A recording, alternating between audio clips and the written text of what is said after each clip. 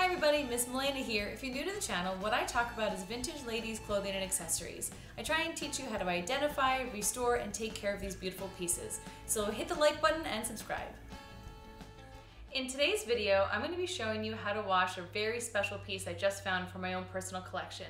It is a 1930s hand-embroidered Hungarian blouse in purple. Super hard to find.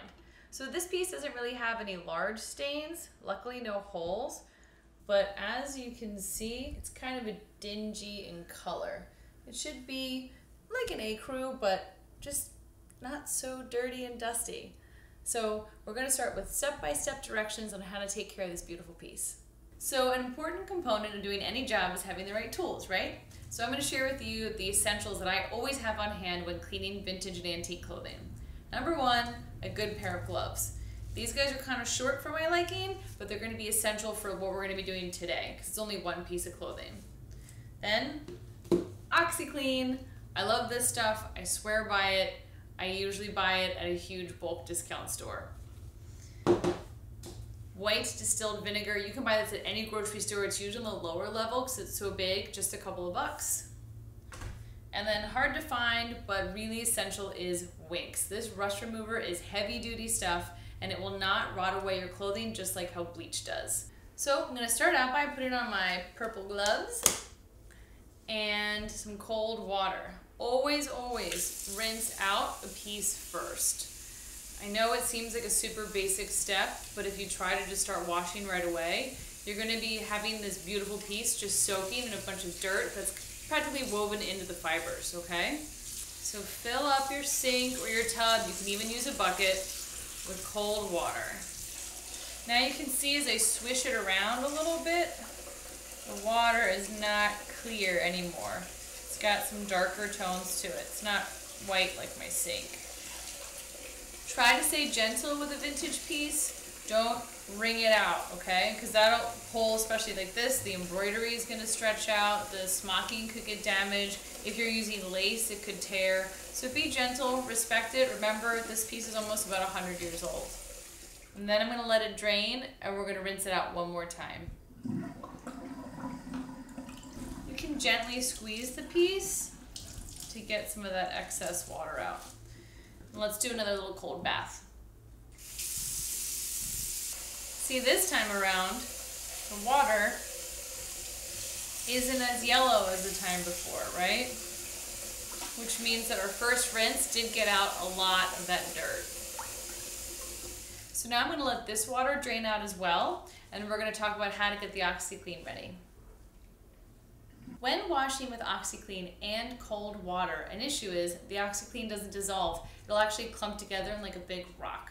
So one of my tricks is I put a little bit of OxiClean into a teacup with some water, and then I'll pop it into the microwave for a second. You definitely don't want to use hot or warm water on a piece like this.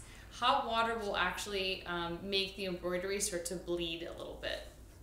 So we're going to take a whole cup of OxiClean. You don't have to be shy about it. Pop it into your trusty tea mug, water, and into the microwave for about 30 seconds, and then you're going to stir it around so it breaks up. So now that I've retrieved the OxiClean from the microwave, we're going to fill the tub up with clean, cold water. I'm going to stir around the teacup a little bit with the hot OxiClean in it, and then we're going to merge the two. So fill this up, stir this around, kind of helping the OxiClean to dissolve a little bit, because again, the cold water will make the OxiClean just form into a giant rock. Let's get a little bit more water in here so we don't make this hot with what we've just taken out of the microwave.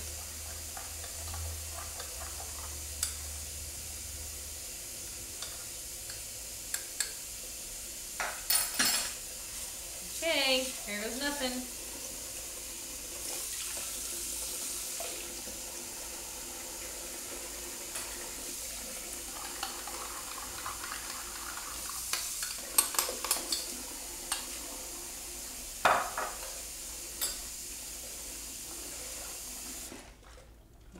Go.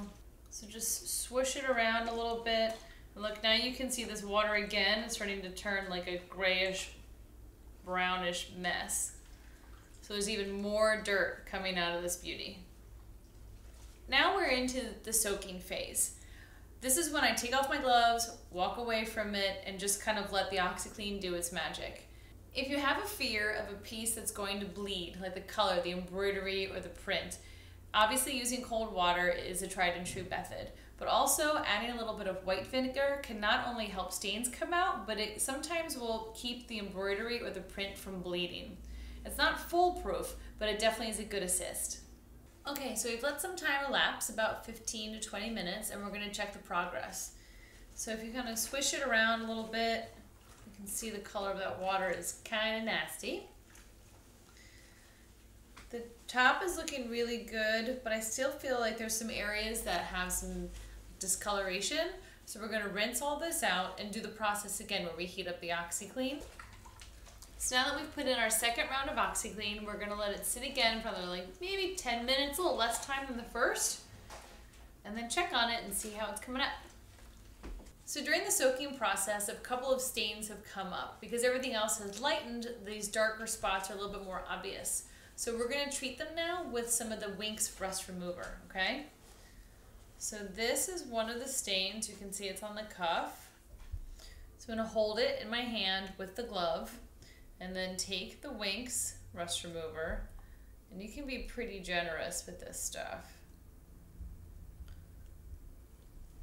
Make sure it's all kind of covered in there.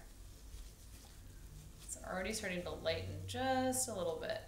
Might take 2 or 3 more times and another soak, but it's definitely a lot lighter than it was before. I'm gonna let this sleeve soak outside the OxiClean for a little bit, minute, maybe 2, and then we're gonna submerge it again and rinse it out. Okay, so now we've done 2 rounds of OxiClean. We treated the stains a little bit with some Winks. I think it's looking pretty good. Totally different color than the time before, right? And we're gonna do a super good rinse and let all this water drain out. Gentle squeeze, kind of like how you'd hug your grandma, and then rinse it out. Even the purple is looking brighter.